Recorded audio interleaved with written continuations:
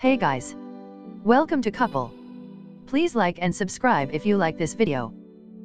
The force is strong with BTS fans. Star Wars official Twitter account acknowledged this on Saturday, May 5th, after the Korean act's fans came out in major support of the franchise's Force for Change UNICEF campaign last week.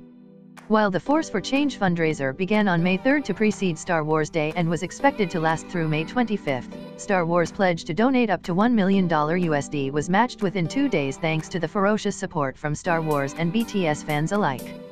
Thanks to fans from around the world and the BTS army, we reached our maximum donation goal of $1 million.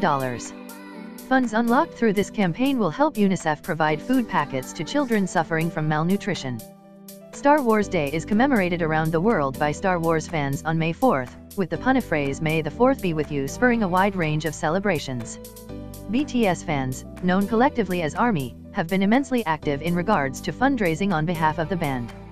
The social media-oriented Force for Change campaign, through which Star Wars would donate based on posts across Facebook, Twitter and Instagram featuring the hashtag of #RoarForChange, played up to ARMY's strength as one of the most socially active fandoms around.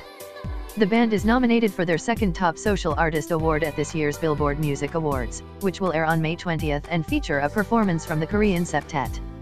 BTS launched their own UNICEF campaign last year. The Love Yourself anti-violence campaign will continue throughout the band's Love Yourself series, which will see a new edition on May 18th with the release of the album Love Yourself, Tear.